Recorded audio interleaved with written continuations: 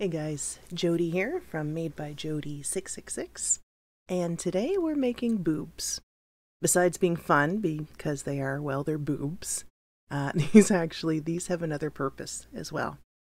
These crochet boobs have a lump inside each one, and they can be very helpful as a tool to help teach people about breast cancer awareness and demonstrating how to perform a self-exam. They can be used in schools and hospitals. I gave a pair to my doctor to have at her office and to help remind us all about the importance of regular checkups. So for this pair of boobs, I used Impeccable yarn by Loops and Threads. To begin, I always like to sketch out what I'm making. I am not much of a sketcher, but these boobs are looking pretty good to me. To start, we use the pink yarn, and we start with a magic circle, and then complete 6 single crochet inside the magic circle.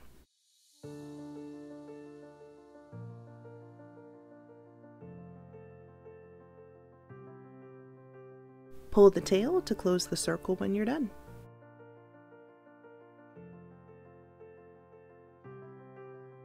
Round 2 is 1 single crochet in each stitch, which is 6 stitches in total.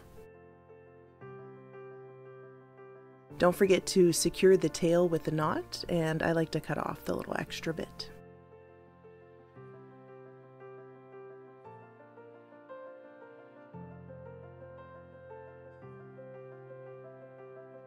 Next, for round 3, we'll do 2 single crochet in each stitch, or an increase in each stitch, and that will give us a total of 12 stitches at the end of this round.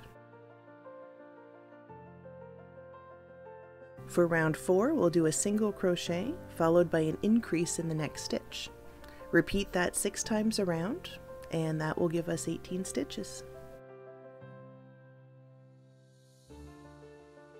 Next, we'll switch from the pink yarn to the flesh tone yarn.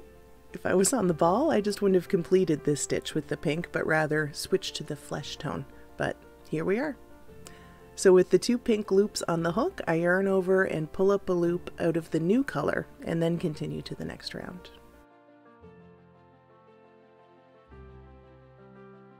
And the next round is single crochet in the next 2 stitches, and then increase in the third. Repeat that 6 times around. That will give us 24 stitches in total.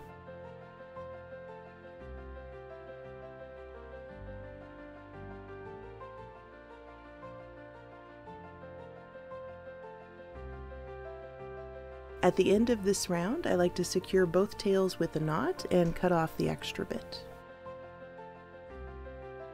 Moving right along, round 6 is single crochet in the next 3 stitches, followed by an increase. Repeat this 6 times around for a total of 30 stitches. And a surprise visit from my ferret. This is Honey. She didn't stay long. She has important honey things to do.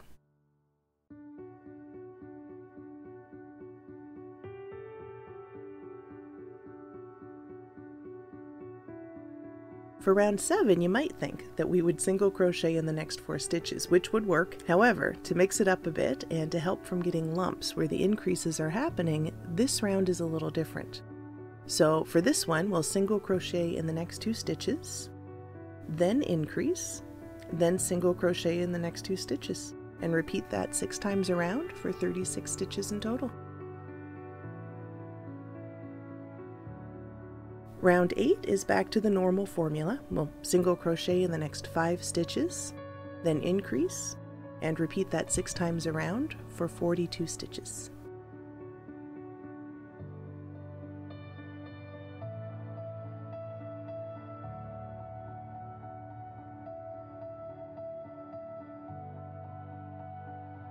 Round 9 is a mix-up round again, so we're splitting the 6 single crochets into 2 parts. For this round, we'll single crochet in the next 3 stitches, then increase, then single crochet in the next 3 stitches, and repeat that around 6 times, which gives us 48 stitches in total.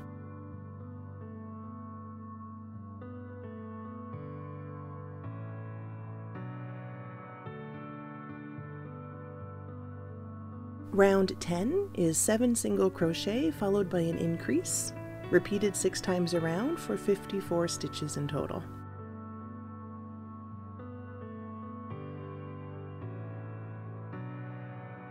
The next 6 rounds are 54 single crochet each.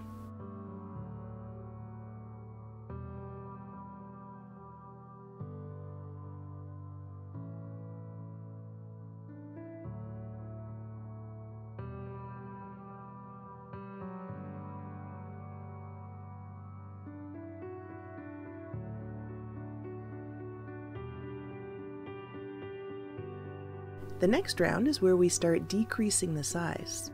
We'll begin with a decrease, then single crochet in the next 7 stitches, and repeat that 6 times around, leaving us with 48 stitches.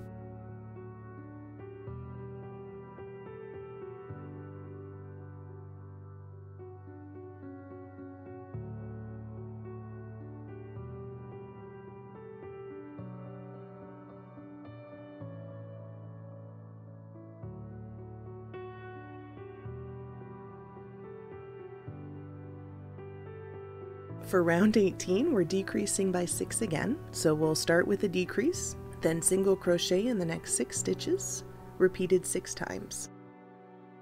That will leave us with 42 stitches.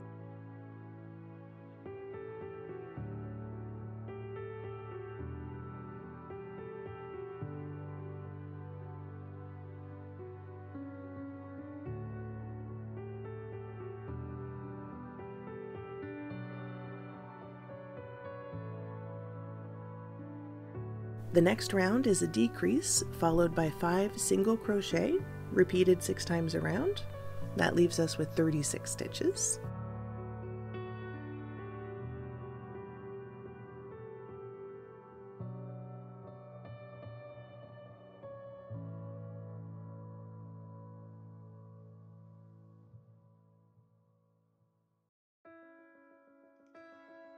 Now we want to decrease a bit more aggressively than just the 6 per round. So for this round, we'll decrease the entire way around, which will be 18 decreases, and leave us with 18 stitches. Try to really get the decreases nice and tight. I find working so many at a time can make it hard to avoid little gaps showing through.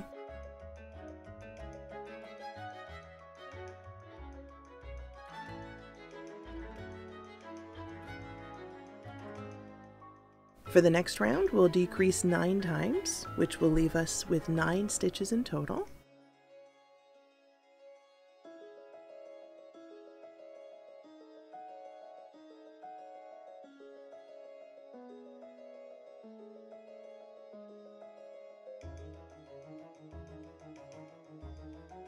Next, we'll grab some polyfill and stuff this boob. Before we close the hole on the back, I'm going to make a lump and insert it into the boob. I know it's not what any of us want to find in our boob, but it can be helpful to teach about self-exams if there's actually something in there to find, something to feel. So for the soft lump, you can use any color of yarn, it won't be visible at all. And we'll start by chaining 21.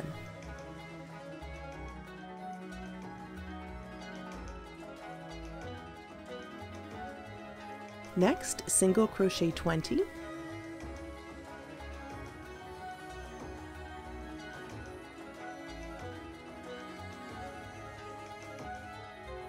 then chain 1, turn, and single crochet 20 again.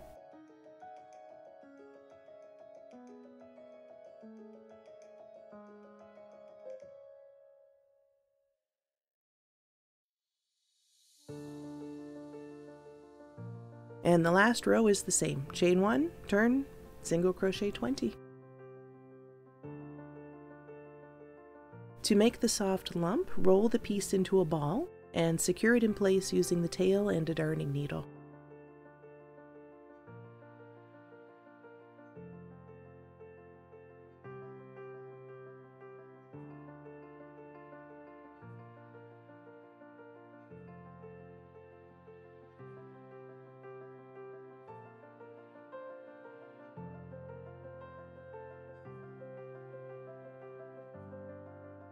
Insert the lump into the boob, make sure it can be felt in there, and adjust your stuffing if needed.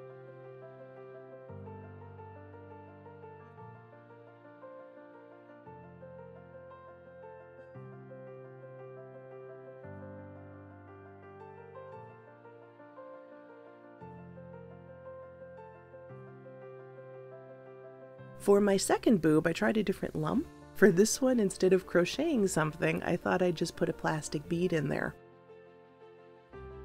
Turns out it was too small to actually be felt through the stitches, so then I thought maybe if I wrap it in tape to make it larger.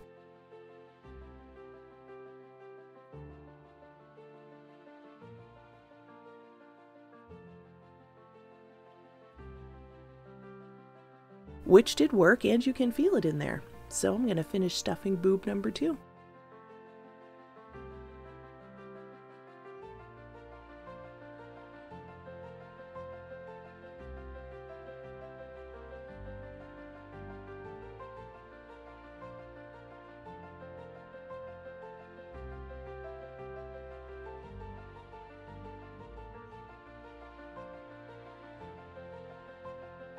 Close the hole on the back of both boobs using a darning needle and the attached tails.